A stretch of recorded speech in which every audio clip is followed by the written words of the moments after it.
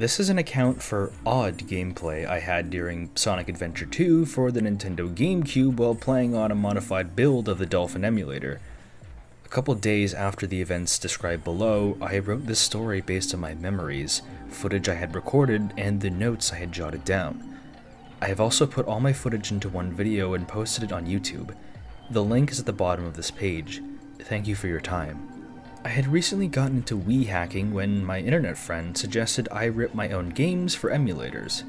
He sent me a tutorial that allowed me to use my Wii to put GameCube games onto an SD card, which I could then put onto my computer and use Dolphin, a GameCube/Wii emulator, to play. This was convenient because my Player 1 socket on my Wii was broken and it had been years since I could try to play any of those old games. Being the Sonic fan that I am, I immediately put Sonic Adventure 2 into my Wii, launched a program called Clean Rip, and about 20 minutes later, I was done. I hadn't used Dolphin before, but I eventually figured it out and launched Sonic Adventure 2 Battle. I eagerly configured my controls and started with my hero storyline, thrusting myself into City Escape. I played for days straight, only stopping to eat, sleep, and go to my part-time job at the bakery. I was playing Chow Karate. My Chow, Tiny, delivered a spinning back kick to the opposer and won the match, granting me the final emblem in the game. I had all the emblems, all S rank, the secretary theme, all 3 Chow Gardens, the alternate costumes, everything in the game. That's when it dawned on me this is the second time I've done this in my lifetime, and it's time to put the game to rest. I couldn't do it though. I was so addicted to the game, I had to keep playing. So I launched up the web browser and typed into a Google search, "Unlockable Secrets in Sonic Adventure 2. I found some hidden artwork, apparently some Halloween costumes you can get back when the Dreamcast had DLC, but I'm on the GameCube version anyway, new items for the Chow Garden, but one thing really caught my attention, a Maria Robotnik menu theme. My reaction was that of a child. Oh my god, a Maria theme! I learned quickly that you had to have a Game Boy Advance to do it, and you need 30,000 rings. I had 50,000 or so rings, but I didn't have a Game Boy Advance. I searched for an emulator solution, and I found that someone had made a modified version of Dolphin that could connect with the Visual Boy Advanced M emulator, a Game Boy Advance emulator. I downloaded a Sonic Advance 2 ROM and launched it into the Visual Boy Advance M, then launched Sonic Adventure 2 in my modified version of Dolphin. I went to the Chow Garden in both games to make sure it was connected, then went to the black market in Sonic Adventure 2 and, lo and behold, the Maria theme was there. I bought it immediately and flew to the options screen to apply the Maria theme, but when I did, the game locked up and saw the Windows 7 message, "Dolphin.exe has stopped working." Windows is checking for a solution to the problem, but it stayed for a few minutes until the Close Program button showed up. All I could do was hope I didn't lose my progress. I relaunched the game and saw Maria in the background holding the pose from the Shadows Past cutscene. Maria's image was frightening and tearing the graphics. The logos were very broken. At times you could see through parts of them. It looked like MS Paint garbage. This was even so much more apparent when the opening movie started, showing the long bridge from Radical Highway with Maria still in the background. The graphics were still fighting each other as the backgrounds and buildings started seeming really broken. Even the sky was harsh and posturized by sharp blues and blacks. The special effects in the scene, like when it comes to Flash with lots of blue lights and says Sonic the Hedgehog, it just played all these animations at almost regular speed. They were all done before it even showed Sonic. It looked really horrible, and the music didn't help. The game was lagging ridiculously. I mean, it was lagging so bad, I had to launch Camtasia and start recording this phenomenon. The music was choppy and pitched, but almost regular speed. Live and learn, as I heard the music fashion before the camera even zoomed in on Shadow's face. I assumed since the game looked up, it somehow made Maria's theme be everywhere all at the same time. But after I got past that horrible scene of Shadow opening his invisible eyelids and Broken Color's body with Maria's graphics fighting with him, Maria's theme wasn't even on the menu. It was Shadow the Hedgehog theme I had on before I did all of this. Naturally, I wanted to turn it on, but I found it didn't have the Maria theme. I was baffled. If it didn't have the Maria theme, then what was happening to the opening movie? This also means it didn't save, which means I had to do the whole thing again. I went to stage select, went to Chow Garden and with Shadow, because I like him, ran into the normal Chow Garden, and was about to launch a VBM when I saw a new egg. I was frustrated, so I decided to throw the egg out and let some anger. When I picked up the egg, I decided to close Camtasia because the game was still lagging a bit. I threw it at the wall to the left of the Chow teleporter. The egg cracked, and an odd Chow bounced back and behind me. I turned around to look but the game froze. It looked like a Chow with Maria's hair staring at Shadow. Shadow was also looking at the Chow. I stared for a few seconds before I launched Task Manager to see if Dolphin was responding. Task Manager said it was running normally, so I messed with the controls a bit. It's not abnormal for Task Manager to say a frozen program is running, so I decided to close Dolphin from Task Manager's process. Before I closed Dolphin, I took a screen capture of what was happening. I opened Paint.net to save the screenshot. I cropped it while I was there because why not, and had a closer look at it. I thought I saw something really faint. I went ahead and saved the picture. Then I opened something called Curves, which is a color editor in Paint.net. Curves sometimes help me bring out details in pictures, so I decided to use it here. I played with it for a good 10 minutes. Then I saw her. Maria was staring down on Shadow. It was very faint, but she was there. On the right side of the screen, looking straight at Shadow, she was there. That was enough to make me breathe heavily. My mind was just blown. I didn't know what was happening. Should I continue my pursuit to unlock everything? Well, of course, today's my day off, and if I don't do this, what will I have to do? I launched the game, skipped that horrible opening movie, and decided to stop with the Maria theme. This time, I wanted to see if I could find anything else wrong with the game, so I went into story mode, Dark Story, and selected Shadow's Past, the Radical Highway level. The cutscene with Eggman watching Shadow stand on the bridge played normally. I decided to launch Camtasia and record once Shadow's segment of the cutscene started. How pathetic. Shadow said as there's a strange purple flash over the screen. Find them before they escape. The cutscene was playing normally until Maria's part showed up. The sound was messed up. The audio was saying, "All the people do it, I beg. All the people do it, I beg. All the people do it, I beg. No, I beg. No, I beg. No." But the word no was in Shadow's voice. The cutscene played over itself for a moment, overlapping. Then the cutscene stopped short and went straight to the stage. Once I started playing the stage, I read, "Break through the besieging military," but all the letters were grayed out except a couple. The letters that were not grayed out were the A in break, the R in through, the I in besieging, the M in military, and the A in military. In the background, I saw Maria's head and shoulders from an odd top-down angle. Her eyes were really dark, almost black, and she was sort of staring at Shadow from the left corner of her eye. I took a screenshot, but closed Camtasia because Dolphin was lagging a bit. As I first played through the stage, I'd never lost sight of Maria. Even if it was her back, dress, feet, hair, one eye, or a finger, she was always there, fading in and out. I decided to pause the game and launch Camtasia again. At this point, I didn't care about the lag and wanted to capture this. A few seconds after unpausing, I beat one of the gun robots, and the Gerald in prison cutscene started playing over the game, but the text and special effects weren't on it. Just Gerald kind of sitting there, but it distorted the colors of the game.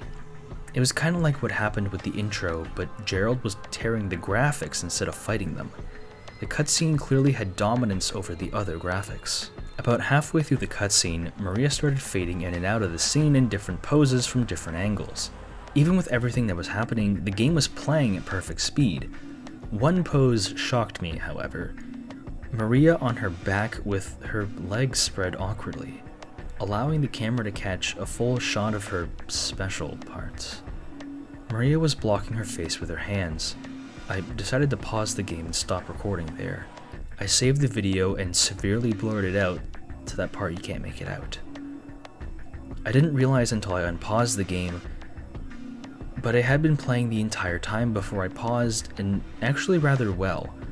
I was impressed with myself. There was another pose that caught my eye though. One of Maria completely naked, holding her pose during the Shadows Pass cutscene on the control panel.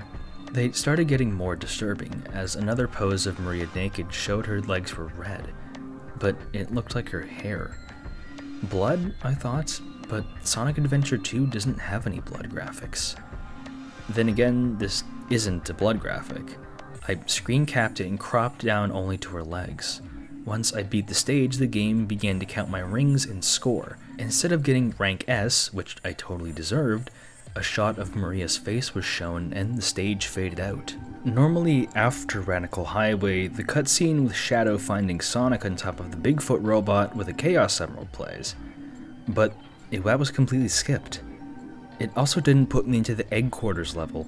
In fact, it skipped Egg Quarters, Lost Colony, Weapons Bed, Security Hall, and started the cutscene before White Jungle. Shadow was walking through the forest. The cutscene was normal. Shadow picked up his talkie and Rouge's voice was playing normally.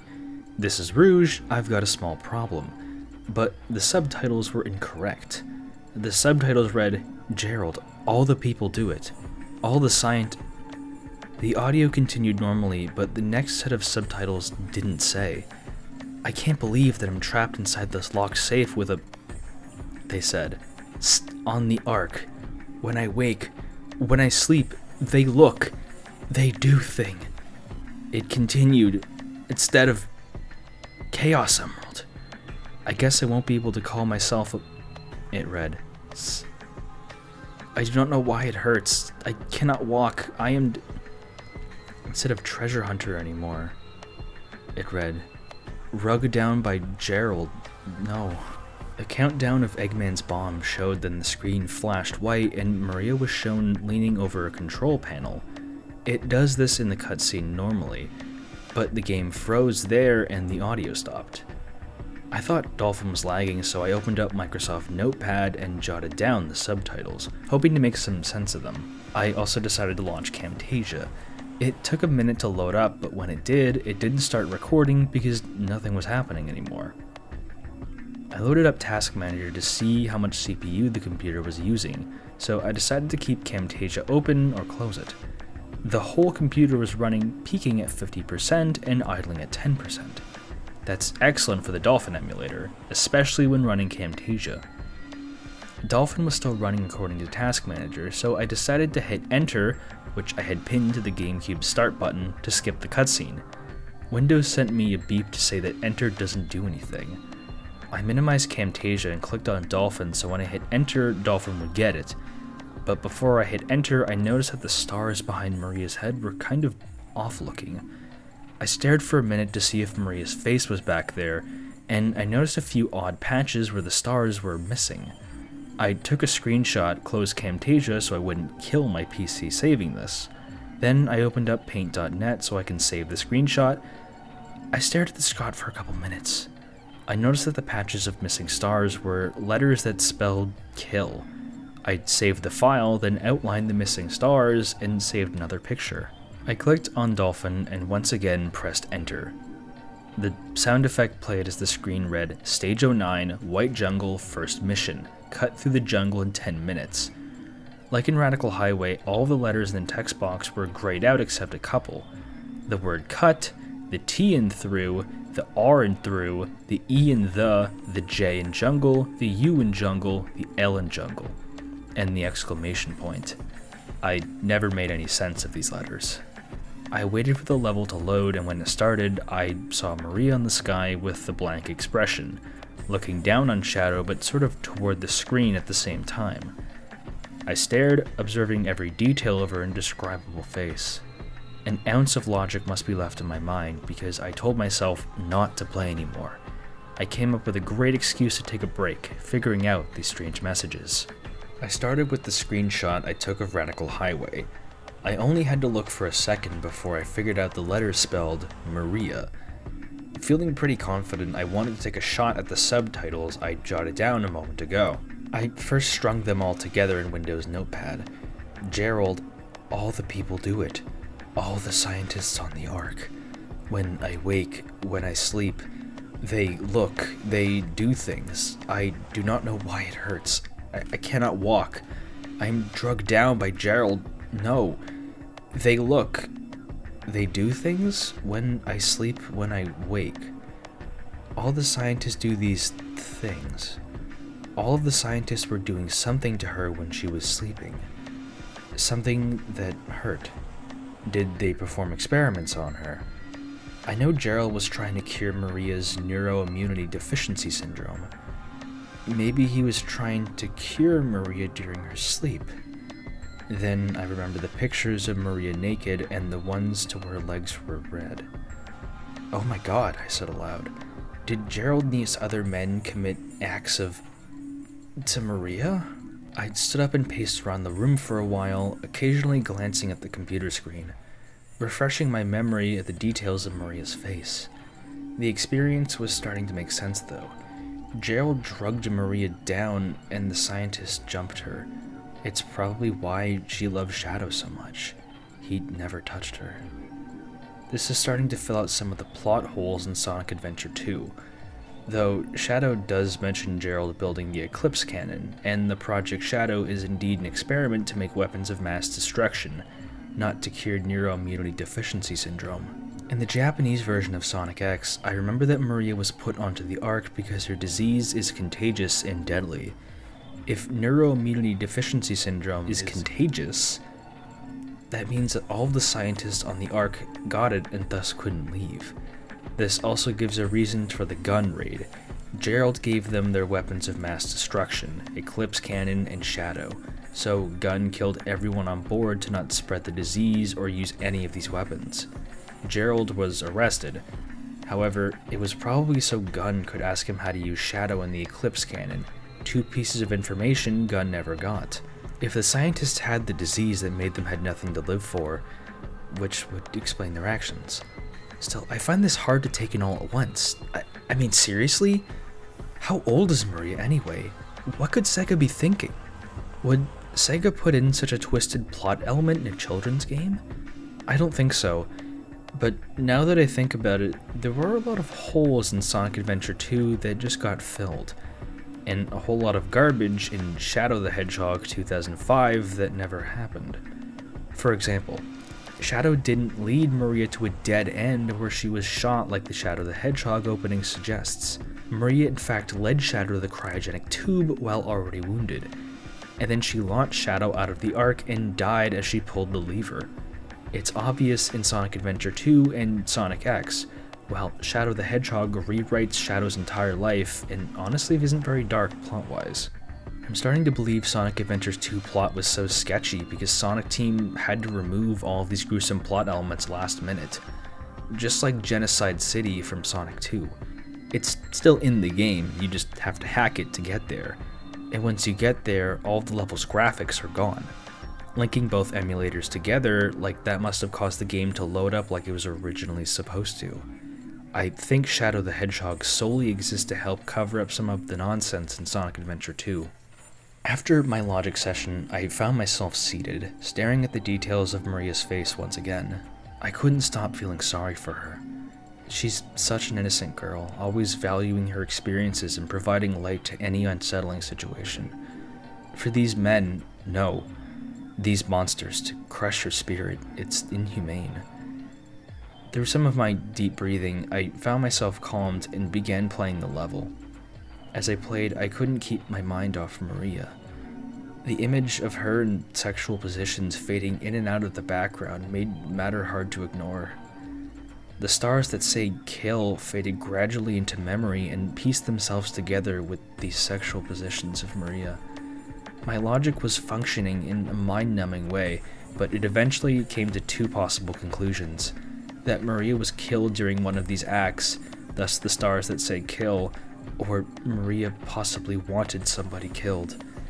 This isn't making any sense, I thought to myself, but I remembered something I had sealed away in my memory. When I was a child, I had a series of similar experiences with a neighbor. The game was Doctor. I still remember the words, "Let's play Doctor in the storage building." Her obsession with pine needles and blackberries, it's a painful subject. It went on for a couple days before the parents of us both captured the act. I never saw her again, but I came to a decision to forgive her. I was damaged though. Those experiences, once I had realized what had actually happened, severely affected some of my major decisions of my life. When I think real hard about what happened, it honestly wasn't a terrifying experience. Demented, weird, and somewhat scarring, yes, but I had so much help and counseling from that point on, it is no longer a problem. That girl, Maria though, she was on a space station full of men. Her experience was really horrible, and she didn't have any counseling or escape I had. She died on that ark, used as a rag doll and thrown into the garbage. I wish I could help her. I couldn't bring her to the same realizations I've come to if we only could met. Alas, this is only a video game, but I couldn't shake the feeling of connection I had with Maria. I decided to do whatever Maria would have me do, anything to clean her face of its paleness. Once I beat White Jungle, I got rank Maria's face, and the game instantly flashed the cutscene of Sonic and Shadow going super, but Maria was fading in and out of the scene. I decided to bring up Camtasia, but couldn't start recording until halfway through the scene. At some point, the camera had already zoomed in on Shadow, cutting Sonic out. When the cutscene ended, the game took me to a completely black screen. Shadow's animation was frozen. His shading was bland, and his power aura missing. Live and Learn was playing, but severely slowed down and choppy. The background was fading in and out of many different harsh, burning colors. I saw Maria in the background, always on top of the colors. It looked like she was falling while holding her chest, and the shading was very darkly colored. I pressed the up arrow on my keyboard and started moving forward. The controls were very stiff and didn't feel like Sonic Adventure 2 at all. The camera was stiff too.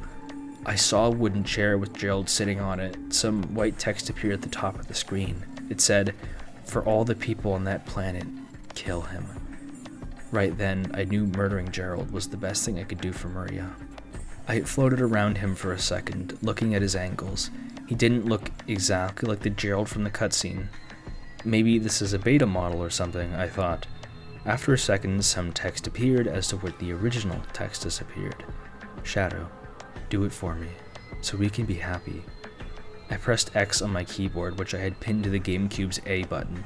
Shadow's pose changed to the pose he holds when he attacks on the final hazard, and the game froze. "Thank you" was shown in white text on a black background. The font was on the bottom right corner of the screen. After a minute, I started pressing buttons. I pressed every control for the game, and then every button on my keyboard. Nothing happened. I decided to save this recording so I wouldn't lose it. I closed Dolphin and then started recording again. When I opened up Dolphin and loaded Sonic Adventure 2, the thank you screen was immediately there. No Sega logo, no license by Nintendo, just thank you. Maria wanted to kill Gerald for doing all of those things to her with the other scientists on the Ark. Revenge for dragging her down, holding her, doing her, it's disgusting.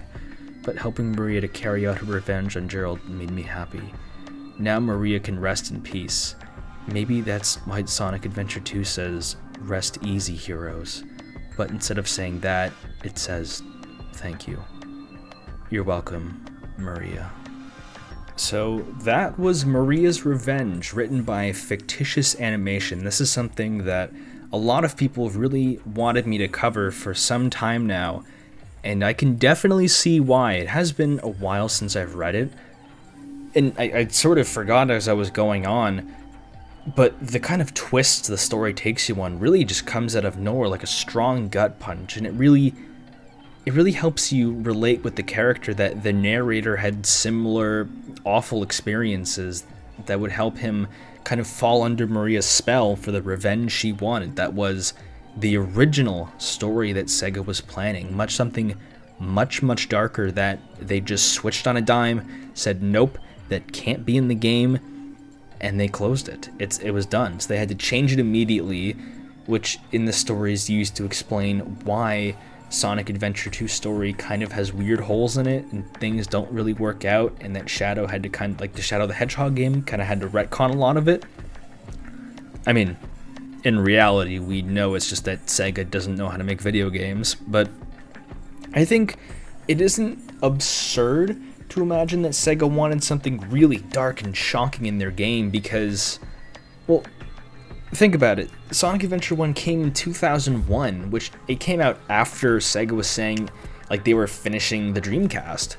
So it kind of reminds me a lot of a Majora's Mask situation where a console is sort of at the end of its life. You know, it's done, but the team has a bunch of assets. They want a game to come out, and they have a lot of free reign. So they choose to make something much, much darker until someone, I want a headcanon, it was hopefully Yuji Naka, would go, wait, no, we can't do this to a child. We are going to get in so much trouble. So they change everything really quickly. Though, I will say that one thing I both admired and disliked, there was a lot of detail written in the story of like what software the narrator was using, how he recorded it, how he got the screenshots. But after they're introduced once, it's very unnecessary. Like there's 10 times in the story he's talking about Camtasia or screenshots or having to explain how emulators work. It's really not necessary. It's kind of wordy. People usually get it, especially if it's Sonic community, they're gonna get it like that. I don't think it's necessary. I do think some of the detail helps like a realistic telling of the story. Like someone, like this makes sense. This sounds like someone who knows what they're doing. But the repetition of it all is a little much. And I will say that something I didn't narrate was it uses like sound effects to describe the menus changing, which is just kind of goofy when you're like reading such a dark story and you just see the word "shion" typed out. It's very funny. I've also chosen not to narrate the last like chapter division, the closing word, which I don't like creepypastas that are just outright confirm this isn't real, guys, don't worry about it, because that's what this story does. And like the last paragraph is just the guy talking about using like his models and how he did it, which is neat because the story does come with like original screenshots and some video footage that I have to archive because it's probably going to get like taken down at some point because this story is 10 years old. Oh, I remember this story when it was new on Mudahar's channel. That makes me feel old. But I will say, even for its flaws, like even if you don't want to believe Sega would simply make something that dark, I still consider this one of the best Sonic creepypastas, which probably isn't saying a lot because the most famous Sonic creepypasta, you know the one, is a giant piece of ass written by a giant piece of ass. But this one really helps redeem the subcategory. There's an enormous amount of specifically Sonic creepypastas, along with ones like Sonic 3 Hacked cartridge. There's another one or two I'm forgetting. There really is a division that either Sonic creepypastas are total garbage or great, and this one is pretty great. So hats off to you, Fictitious Animation. You made a story that especially related to me, what with the guy working part-time at a bakery, which I did, and it was not fun. But I'm curious, what did you guys think? Do you guys like longer stories? Because I can do them. I don't know if I can update it every week because I also have to fit it into like a busier schedule I have. But if you guys like it enough, I certainly wouldn't mind reading more. But as always, I hope you enjoyed this story, and until I see you next, and until then, have a lovely rest of your day.